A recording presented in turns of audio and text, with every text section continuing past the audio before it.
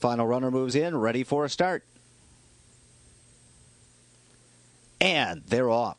The Wild Ride comes out running on the outside. Even quicker, though, is Canadian Ballet, who takes early command. Tembiza is up close early, as is Red Hot Jazz, moving up to challenge for the front. 5 Beta Mom is fourth between horses. Toward the inside, racing in sixth is Cosmos Buddy. Knockenelder between horses seventh. Dropping back just a bit is Big Easy. And now trailing the field is the Wild Ride as they head onto the turn. And it's Canadian Ballet through an opening quarter in 21 4. Red Hot Jazz is 2 lengths from her, giving chase in second. Powdered Donut on the far outside trying to advance. Tembiza is running in third. Cosmos Buddy finds racing room for between horses as the field comes to the top of the stretch, and it's Canadian Ballet is pouring it on. Canadian Ballet is kicked clear now to a 6-length lead. Up on the outside looking to rally is Cosmos Buddy. Big Easy is in the mix as well. Canadian Ballet in front as they head down to the finish, and it is Canadian Ballet in the first division of the P.G. Johnson.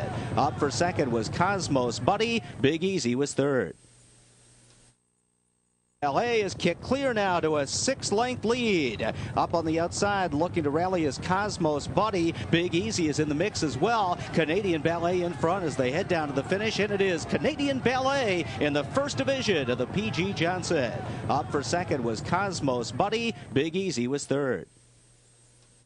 3-year-old Chestnut filly by City Zip out of Canadian Flagship by Northern Flagship. Owned by the obviously New York stable. Linda Rice, the trainer. Cornelio Velasquez, the winning jockey.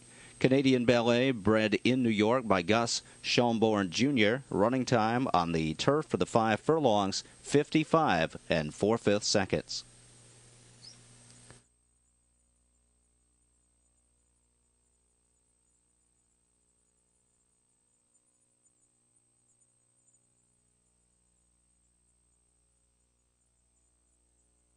And joins us this evening along with Don Brockway, presenting to the Winning Connections, trainer Linda Rice, winning jockey Cornelio Velasquez, as Canadian Ballet takes the first of 2 divisions.